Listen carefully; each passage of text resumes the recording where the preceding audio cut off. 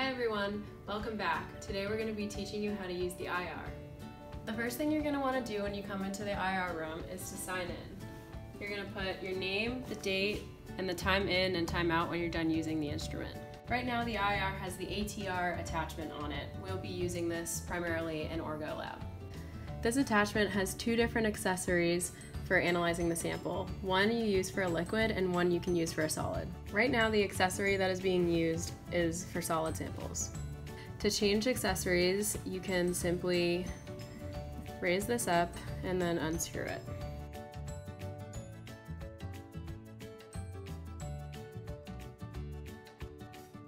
Depending on what type of sample you have, you can use either of these accessories. The flat top accessory is used for solid samples and the concave accessory is used for liquid.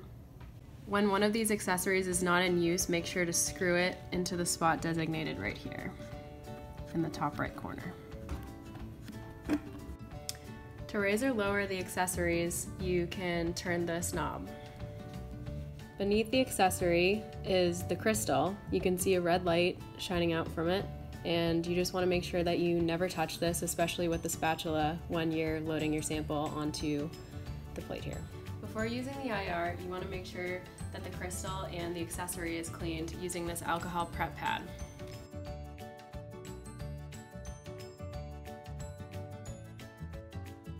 Before you take the background, you're going to want to make sure that the alcohol is completely dried off of the crystal.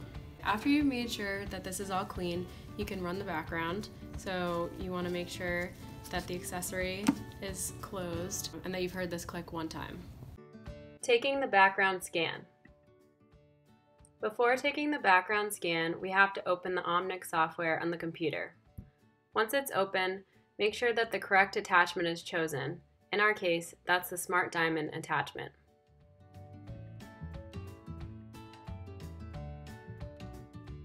Next, make sure that there is a green check mark in the top right corner. If there is, the system is ready to go. Now you can go ahead and hit the Collect Background button. A box will show up saying, "Please prepare to collect the background spectrum." Once you click the OK button, the software and instrument will start taking the background scan. In total, this will take 16 scans and combine them together. This shouldn't take more than 20 to 25 seconds. Once the scan is complete, the background spectrum should look like this. A box will then pop up and ask if you want to add the background spectrum to a new window. Since we don't need the background spectrum for our data, click No.